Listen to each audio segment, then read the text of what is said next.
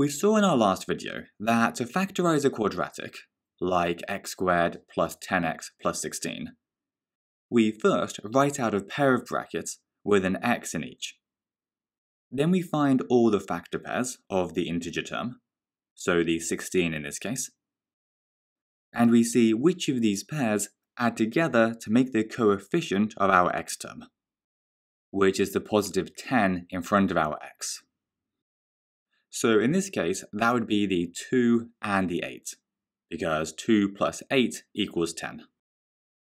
Then the last step is to put these numbers into our brackets so that we have x plus 2 and x plus 8. And that there is a factorized form of our quadratic. In today's video though, we're going to look at questions like these ones, where the coefficient of the x squared term, so this number in front of the x squared, is something more than 1, like 2 or 3 or 4. To see how they work, let's have a go at factorizing this one. 2x squared plus 9x plus 10. Like with normal quadratics, the first thing you want to do is write out your brackets. But this time we need to put a 2 here in front of the first x, because these two x terms have to multiply together to make this 2x squared term. So one of them is going to have to be a 2x, and the other one just an x. Next, just like normal, we need to find the factor pairs of our integer term. So the factor pairs of 10, which are 1 and 10, 2 and 5, negative 1 and negative 10, and negative 2 and negative 5. Now comes the hard bit. Just like with normal quadratics, we need to find which factor pair adds together to make the coefficient of the x term. So positive 9 in this case. However, because there's this 2 in front of one of our x's, one of the numbers in the factor pair will have to be multiplied by 2 before we add them together.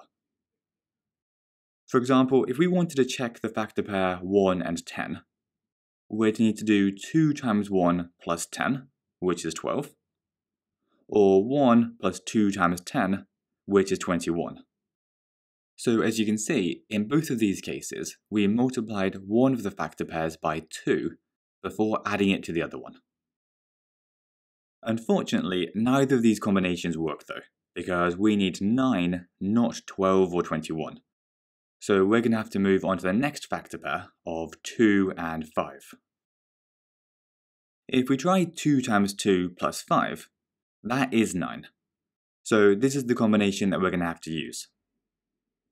And because it's this 2 that we multiplied by 2, we need to put the 2 in the second bracket so that it will get multiplied by our 2x term when this is expanded out. And then we can put the plus 5 in the other bracket.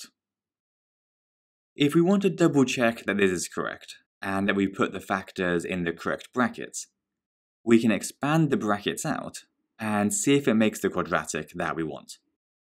So 2x times x is 2x squared, 2x times 2 is 4x, 5 times x is 5x, and 5 times 2 is 10.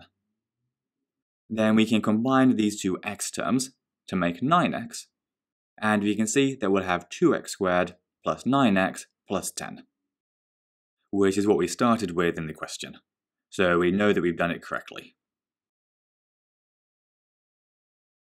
Let's try doing the same thing for this one, and factorize the expression 3x squared plus 10x minus 8. The first thing we want to do is write out our brackets. And this time, one of them is going to need to have a 3x in, and the other one just an x. Because remember, they need to multiply together to make the 3x squared term. Next, you need to list all the factor pairs of the integer term negative 8. So positive 1 and negative 8, negative 1 and positive 8, positive 2 and negative 4, and negative 2 and positive 4. Once you've written these out, you need to see which of these pairs adds together to make the coefficient of the x term, which in this case is positive 10. But remember that one of the numbers in the factor pair will have to be multiplied by 3 before you add them together. This bit can sometimes take a while, and it's really just a process of trial and error where you work through the factor pairs one by one. So for this first factor pair, you'll try 3 times 1 plus -8, which is -5, and 1 plus 3 times -8, which is -23. So because neither of these gave us the positive 10 that we were looking for, we can cross out this factor pair. Next, we're going to have to do the same thing for the next pair, which if we did all the workings would end up giving us 5 and 23. And as these aren't the positive 10 that we're looking for, we know that it's not that factor pair either. Then for the 2 and -4, we'd end up with 2 and -10, which is almost right, but remember that we need a positive 10 rather than a -10. So this factor pair doesn't work either, and we can cross out that one too. So because we've now ruled out all the other factor pairs, we know that it should be this last one of -2 and 4. So if we times the -2 by 3, we get -2 times 3 plus 4, which is -2, so not the 10 we're looking for. But if we try to times the 4 by 3, we get -2 plus 4 times 3, which is 10. So that's the combination that we want. This means that lastly, all we have to do is put these numbers into the right brackets. So we're going to want to put the 4 over here, because it needs to be multiplied by the 3x term. And then the -2 must go over here. As you might have noticed, this one took ages, because the correct factor pair was the very last one we tried.